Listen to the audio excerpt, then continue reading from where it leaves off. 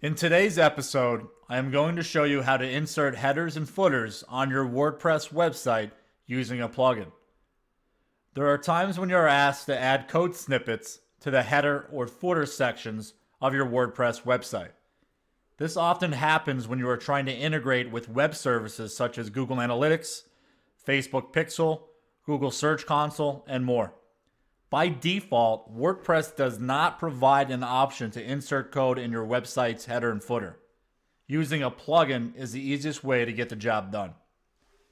A plugin by definition is basically an app that allows you to add new features and functionality to your WordPress website, exactly the same way as apps do for your smartphone. Let's log into your WordPress website, and on the left-hand admin dashboard, hover over Plugins and click on Add New.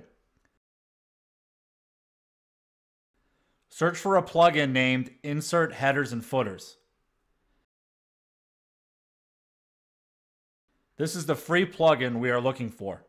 As you can see, this is popular amongst other WordPress users.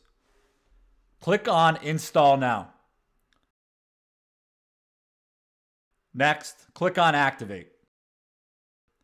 Once the plugin is activated, hover over Settings and click on Insert Headers and Footers.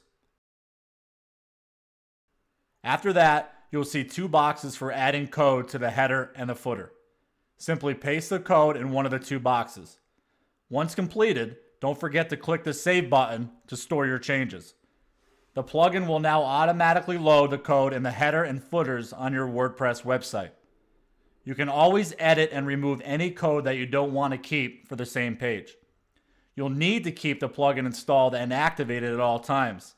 Deactivating the plugin will stop adding all custom code to your website.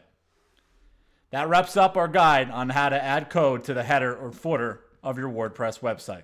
Thanks for tuning in.